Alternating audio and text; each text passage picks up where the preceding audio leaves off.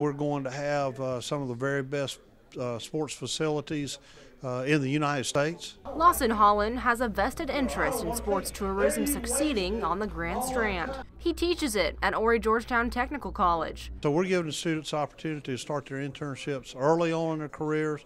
But Holland can't do it alone, so he organized a group of 20 city and county officials, all involved in sports tourism. Thursday, they met to talk about the Grand Strand's new sports complexes and the role they play in our economy.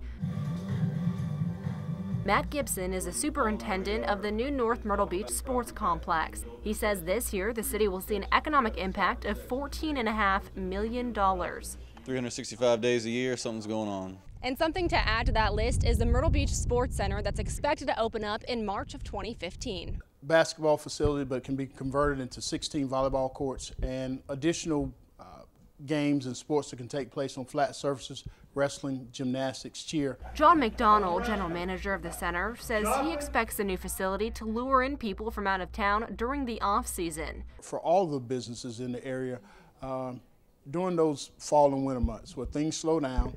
He says sports offers more than an economic boost. It also teaches children lifelong lessons. A tool for kids, it teaches them everything from leadership, integrity, sportsmanship, teamwork. Exactly what Lawson Holland is teaching his students, in the hopes sports tourism will provide them with a lifelong career.